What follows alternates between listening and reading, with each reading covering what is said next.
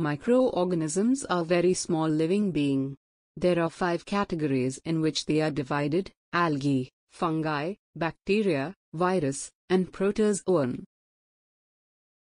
Algae are microscopic plants which prepare their own food and found in watery places. Chlamydomonas is an unicellular algae. Its cell wall is made of cellulose and cell contains chlorophyll pigment. Activities such as conversion of milk to curd and nitrogen fixation are done by bacteria. It is an unicellular microbe which has a membrane-less nucleus. It moves with the help of flagella.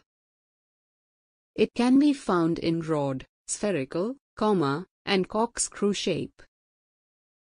Based on number of flagella, bacteria are divided into Monotrichous, Amphitrichous, Atrichous, Lophotrichous, and Peritrichous. Viruses are simplest microorganism and live inside a cell. Outside the cell they do not show any characteristic of living being. Yeast is a fungal microorganism which feeds on dead organic matter. It is used in making wine and alcohol.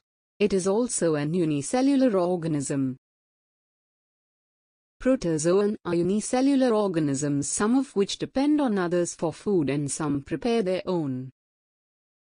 Parasitic protozoan are cause of various diseases. Microbes has good as well bad effects. Various diseases in plants and animals are primarily caused by them. Citrus canker, blight, wilt of potato, blast disease, tobacco mosaic disease are few examples of diseases in plants. Whereas diseases such as cholera, tetanus, malaria, dengue, athlete's foot, jaundice, AIDS are some diseases caused by them in humans and animals.